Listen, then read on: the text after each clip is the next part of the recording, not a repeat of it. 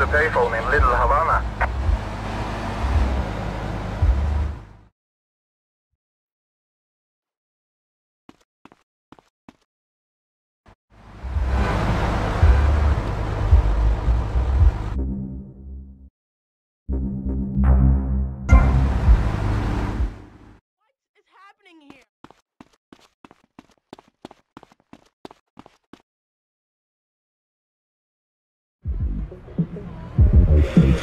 Things are starting to come together nicely here. What's the plan, Tommy? Que pasa, amigo? The plan is you keep doing that like a moron. Anyhow, we need a driver.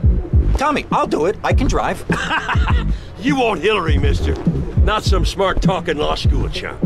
Hillary's a real deal. You ain't never seen anyone drive so fast. I'll give him a call here. Hey, Hill. It's Phil. How's it going? No, don't talk. We'll reminisce later. You want to do me a favor? I got me a guy from up north. No, I don't think he was in the service. But he wants a driver for a bit of action. Okay, I understand. What'd he say? Well, he'll do it, no problem. Well, there might be a little problem. See, he has abandonment issues. Seems he won't work for anyone who can't beat him. Something to do with his mama. Anyway, he wants to race you first. Said he'd meet you outside. Abandonment issues? Who is this freak? Why can't I meet someone normal for a change? You, Tommy? Oh, of course you're Tommy. I mean, why else would anyone want to speak to me? Okay, consider it this way. I'll drive for you if, and only if, you can drive properly. Leave me alone, and I'll never forgive you.